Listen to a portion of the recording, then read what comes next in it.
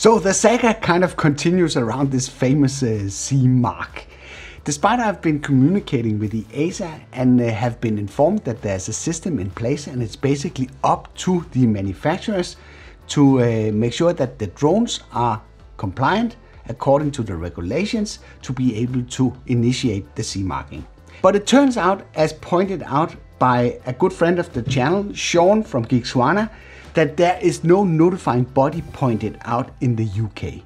He was very curious if EASA has completed that part.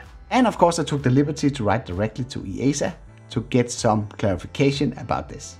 So on speed dial with EASA, maybe not speed dial, with the head of communication, Janet Northcote, I decided to ask her that question if a notifying body has been pointed out by EASA. And she answered the following. For Europe, EASA, the appointment of a notified body for verification of compliance of a drone with the requirements for the class identification label, it's a matter of each EASA member state. This basically means that each country needs to point out their own notifying body, and she further informed that this is not the remit of EASA. Despite that there's a system in place, the manufacturers are ready, it seems it's up to each individual country to pull the trigger for this ever to happen. She closes off the email with the remark, that said, we are aware that standard bodies known as notifying bodies are in the final stages of accreditation in Spain and Germany.